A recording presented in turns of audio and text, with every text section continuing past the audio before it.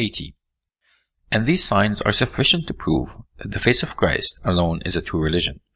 But see, you still do not believe and are seeking for arguments. We, however, make our proof, not in the persuasive words of Greek wisdom, as our teacher has it, but we persuade by the face, which manifestly precedes argumentative proof. Behold, there are here some vexed with demons. Now there were certain who had come to him, very disquieted by demons, and bringing them into the midst, he said, Do you cleanse them either by arguments, and by whatever art or magic you choose, calling upon your idols, or if you are unable, put away your strife with us, and you shall see the power of the cross of Christ. And having said this, he called upon Christ, and signed the sufferers 2 or 3 times, with the sign of the cross. And immediately the men stood up whole, and in their right mind, and forthwith gave thanks unto the Lord. And the philosophers, as they are called, wondered and were astonished, exceedingly by the understanding of the man, and at the sign which had been wrought. But Anthony said, Why marvel ye at this? We are not the doers of these things, but it is Christ who worketh them by means of those who believe in him. Believe therefore also yourselves, and you shall see that with us there is no trick of words, but faith through love which is wrought in us towards Christ, which if you yourselves should obtain, you will no longer seek demonstrative arguments, but will consider faith in Christ sufficient. These are the words of Anthony. And they, marveling at this also, saluted him and departed, confessing the benefit they had received from him. 81. And the fame of Anthony came even unto kings, for Constantine Augustus and his sons, Constantius and Constans, the Augusti, wrote letters to him, as to a father, and begged an answer from him. But he made nothing very much of the letters, nor did he rejoice at the messages, but was the same as he had been before the emperors wrote to him. But when they brought him the letters, he called the monks and said, Do not be astonished if an emperor writes to us, for he is a man, but rather wonder that God wrote the law for men, and has spoken to us through his own Son. And so he was unwilling to receive the letters, saying that he did not know how to write an answer to such things. But being urged by the monks, because the emperors were Christian, and lest they should take offense on the ground that they had been spurned, he consented that they should be read, and wrote an answer approving them because they worship Christ, and giving them counsel on things pertaining to salvation, not to think much of the present, but rather to remember the judgment that is coming, and to know that Christ alone was the true and eternal King. He begged them to be merciful, and to give heed to justice and the poor, and they, having received the answer, rejoiced. Thus he was dear to all, and all desired to consider him as a father. 82. Being known to be so great a man, therefore, and having thus given answers to those who visited him, he returned again to the inner mountain, and maintained his wonted discipline. And often when people came to him, as he was sitting or walking, as it is written in Daniel, he became dumb, and after a season he resumed the thread of what he had been saying before to the brethren who were with him. And his companions perceived that he was seeing a vision, for often when he was on the mountains, he saw what was happening in Egypt, and told it to Serapion the bishop, who was indoors with him, and who saw that Anthony was wrapped in a vision. Once he was sitting and working, he fell, as it were, into a trance, and groaned much at what he saw. Then after a time, having turned to the bystanders with groans and trembling, he prayed, and falling on his knees remained so a long time. And having arisen, the old man wept. His companions, therefore, trembling and terrified, desired to learn from him what it was. And they troubled him much, until he was forced to speak. And with many groans he spoke as follows: O my children, it were better to die, before what has appeared in the vision come to pass. And when again they asked him, having burst into tears, he said, Wrath is about to seize the church, and it is at the point of being given up to men, who are like senseless beasts. For I saw the table of the Lord's house, and mules standing around it on all sides in a ring, and kicking the things therein, just like a herd kicks when it leaps in confusion. And you saw, said he, how I groaned, for I heard a voice saying, My altar shall be defiled. These things the old man saw. And after 2 years, the present inroad of the Arians and the plunder of the church took place, when they violently carried off the vessels and made the heathen carry them. and when they forced the heathen from the prisons to join in the services, and in their presence did upon the table as they would. Then we all understood that these kicks of the mules signified to Anthony what the Arians, senselessly like beasts, are now doing. But when he saw the vision, he comforted those with him, saying, Be not downcast, my children, for as the Lord has been angry, so again will he heal us, and the Church shall soon again receive her own order, and shall shine forth, as she is wont.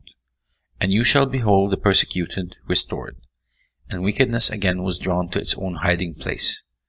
And pious faith, speaking boldly in every place, was all freedom. Only defile not yourselves with the Arians, for their teaching is not that of the apostles, but that of demons, and their father the devil, yea rather it is barren and senseless, and without light understanding, like the senselessness of these mules. 83. Such are the words of Anthony, and we ought not to doubt whether such marvels were wrought by the hand of a man. For it is the promise of the Saviour, when he says, If ye have faith as a grain of mustard seed, you shall say to this mountain, Remove hence, and it shall remove, and nothing shall be impossible unto you.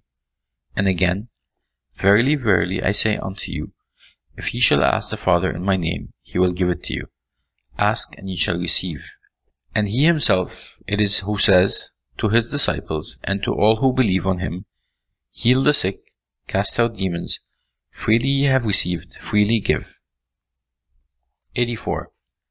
Anthony, at any rate, healed not by commanding, but by prayer and speaking the name of Christ, so that it was clear to all that it was not he himself who worked, but the Lord who showed mercy by his means and healed the sufferers.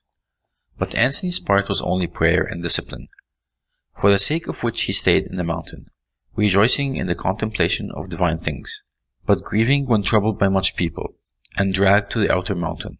For all judges used to ask him to come down, because it was impossible for them to enter on account of their following of litigants.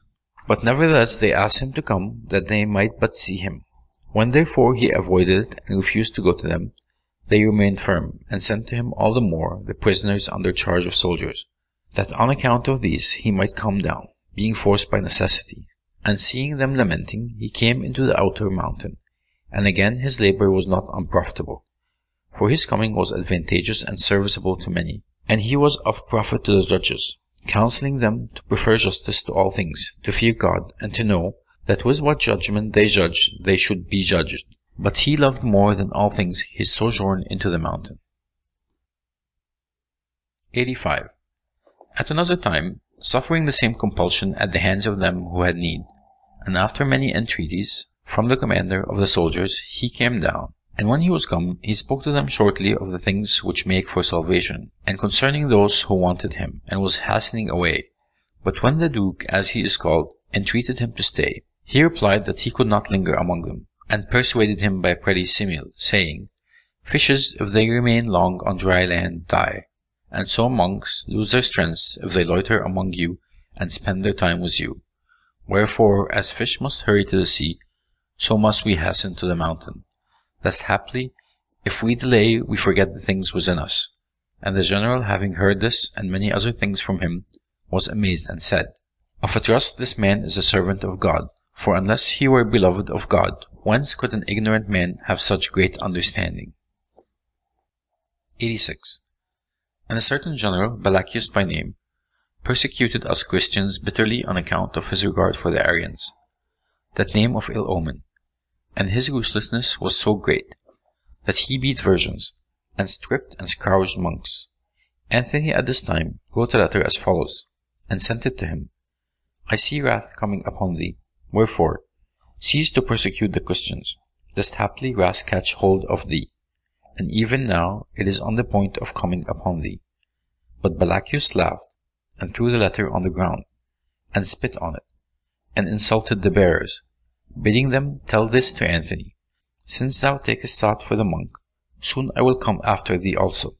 And 5 days had not passed before wrath came upon him. For Balachius and Nestorius, the prefect of Egypt, went forth to the first halting place from Alexandria, which is called Cairo, and both were on the horseback, and the horses belonged to Balachius, and were the quietest of all his stable. But they had not gone far towards the palace, when the horses began to frisk with one another, as they are wont to do. And suddenly the quieter, on which Nestorius sat, with a bite dismounted Balacius, and attacked him, and tore his thigh so badly with its teeth that he was borne straight back to the city, and in 3 days died. And all wondered, because what Anthony had foretold had been so speedily fulfilled. 87. Thus, therefore, he warned the cruel, but the rest who came to him he so instructed that they straightway forget their lawsuits, and felicitated those who were in retirement from the world, and he championed those who were wronged, in such a way that you would imagine that he, not the others, was a sufferer. Further, he was able to be of such use to all that many soldiers and men who had great possessions laid aside the burdens of life and became monks for the rest of their days. And it was as if a physician had been given by God to Egypt. For who in grief met Anthony and did not return rejoicing? Who came mourning for his dead and did not forthwith put off his sorrow? Who came in anger and was not converted to friendship? What poor and low-spirited man met him, who, hearing him and looking upon him, did not despise wealth, and console himself in his poverty? What monk, having been neglectful, came to him, and became not all the stronger? What young man, having come to the mountain and seen Anthony, did not forthwith deny himself pleasure and love temperance? Who, when tempted by a demon, came to him, and did not find rest, and who came troubled with doubts, and did not get quietness of mind? 88.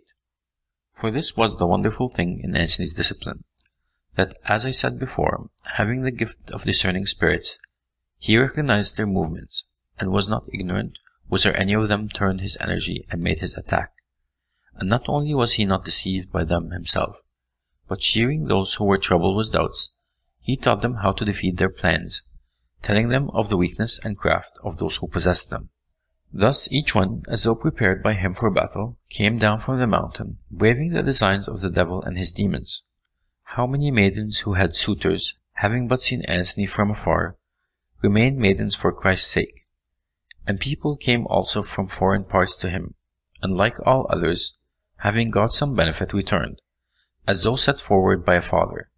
And certainly when he died, all as having been bereft of a father, consoled themselves solely by the remembrances of him, preserving at the same time his counsel and advice. 89. It is worth while that I should relate, and that you, as you wish, should hear what his death was like, for this end of his is worthy of imitation. According to his custom, he visited the monks in the outer mountain, and having learned from Providence that his own end was at hand, he said to the brethren, "This is my last visit to you which I shall make, and I shall be surprised if we see each other again in this life. At length the time of my departure is at hand, for I am near 105 years old." And when they heard it, they wept, and embraced, and kissed the old man. But he, as though sailing from a foreign city to his own, spoke joyously, and exhorted them, not to grow idle in their labors, nor to become faint in their training, but to live as though dying daily, and as he had said before, zealously to guard the soul from foul thoughts, eagerly to imitate the saints, and to have naught to do with malicious schismatics, for you know their wicked and profane character, nor have any fellowship with the Arians, for the impiety is clear to all, nor be disturbed if you see the judges protect them, for it shall cease, for their pomp is mortal and of short duration. Wherefore keep yourselves all the more untainted by them, and observe the traditions of the fathers, and chiefly the holy faith in our Lord Jesus Christ, which you have learned from the Scripture, and of which you have often been put in mind by me. 90. But when the brethren were urging him to abide with them, and there to die, he suffered, it not for many reasons, as he showed by keeping silence, and especially for this. The Egyptians are wont to honor with funeral rites, and to wrap in linen clothes at death the body of good men, and especially of the holy martyrs, and not to bury them underground, but to place them on couches, and to keep them in their houses, thinking in this to honor the departed. And Anthony often urged the bishops to give commandment to the people on this matter. In like manner he taught the laity, and reproved the women, saying that this thing was neither lawful nor holy at all, for the bodies of the patriarchs and prophets are until now preserved in tombs, And the very body of the Lord was laid in a tomb, and a stone was laid upon it, and hid it until he rose on the third day. And thus saying, he showed that he who did not bury the bodies of the dead after death transgressed the law, even though they were sacred. For what is greater or more sacred than the body of the Lord? Many therefore, having heard, henceforth buried the dead underground, and gave thanks to the Lord that they had been taught rightly. 91. But he, knowing the custom, and fearing that his body would be treated this way, hastened, and having bidden farewell to the monks in the outer mountain, entered the inner mountain, where he was accustomed to abide. And after a few months he fell sick. Having summoned those who were there, they were 2 in number who had remained in the mountain 15 years, practicing the discipline, and attending on Anthony on account of his age. He said to them, I, as it is written, go the way of the fathers, for I perceive that I am called by the Lord. And do you be watchful, and destroy not your long discipline, but as though now making a beginning, zealously preserve your determination. For ye know the treachery of the demons, how fierce they are, but how little power they have. Wherefore, fear them not, but rather, ever breathe Christ, and trust him. Live as though dying daily, give heed to yourselves, and remember the admonition you have heard from me. Have no fellowship with the schismatics, nor any dealings at all with the heretical Arians. For you know how I shunned them on account of their hostility to Christ, and the strange doctrines of their heresy. Therefore, be the more earnest always to be followers first of God, and then of the saints, that after death they also may receive you as well-known friends into the eternal habitations. Ponder over these things and think of them, and if you have any care for me, and are mindful of me as of a father, suffer no one to take my body into Egypt, lest haply they place me in the houses. For to avoid this I entered into the mountain and came here.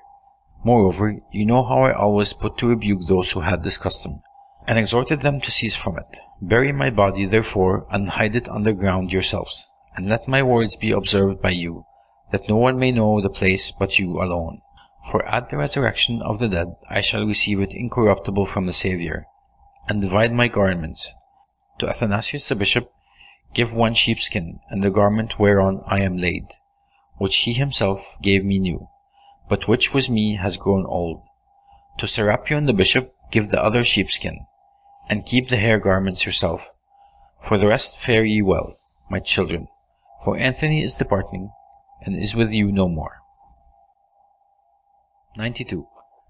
Having said this, when they had kissed him, he lifted up his feet, and as though he saw friends coming to him, and was glad because of them, for as he lay his countenance appeared joyful, he died and was gathered to the fathers, and they afterward, according to his commandment, wrapped him up and buried him, hiding his body underground, and no one knows to this day where it was buried, save those 2 only. But each of those who received the sheepskin of the blessed Anthony, and the garment worn by him, guards it as a precious treasure. For even to look on them is as it were to behold Anthony, and he who is clothed in them seems with joy to bear his admonitions. 93. This is the end of Anthony's life in the body, and the above was the beginning of the discipline. Even if this account is small compared with his merit, still from this reflect how great Anthony, the man of God, was, who from his youth to so great an age preserved a uniform zeal for the discipline, and neither through old age was subdued by the desire of costly food, nor through the infirmity of his body changed the fashion of his clothing, nor washed even his feet with water, and yet remained entirely free from harm. For his eyes were undimmed, and quite sound, and he saw clearly. Of his teeth he had not lost one, but they had become worn to the gums, through the great age of the old man. He remained strong both in hands and feet, and while all men were using various foods and washings and divers garments, he appeared more cheerful and of greater strength. And the fact that his fame has been blazoned everywhere, that all regard him with wonder, and that those who have never seen him long for him, is clear proof of his virtue and God's love of his soul. For not from writings, nor from worldly wisdom, nor through any art was Anthony renowned, but solely from his piety towards God. That this was the gift of God no one will deny. For from whence into Spain and into Gaul, how into Rome and Africa, was the man heard of who abode hidden in a mountain, unless it was God who makes his own known everywhere, who also promised this to Anthony at the beginning. For even if they work secretly, even if they wish to remain in obscurity, yet the Lord shows them as lamps to lighten all, that those who hear may thus know that the precepts of God are able to make men prosper, and thus be zealous in the paths of virtue. 94. Read these words, therefore, to the rest of the brethren, that they may learn what the life of monks ought to be, and may believe that our Lord and Saviour Jesus Christ glorifies those who glorify him, and leads those who serve him unto the end, not only to the kingdom of heaven, but here also, even though they hide themselves, and are desirous of withdrawing from the world, makes them illustrious, and well known everywhere on account of their virtue and the help they render others. And if need be, read this among the heathen, that even in this way they may learn that our Lord Jesus Christ is not only God and Son of God, but also that the Christians who truly serve him and religiously believe on him prove not only that the demons, whom the Greeks themselves think to be gods, are no gods, but also tread them under foot and put them to flight, as deceivers and corrupters of mankind, through Jesus Christ our Lord, to whom be glory forever and ever. Amen.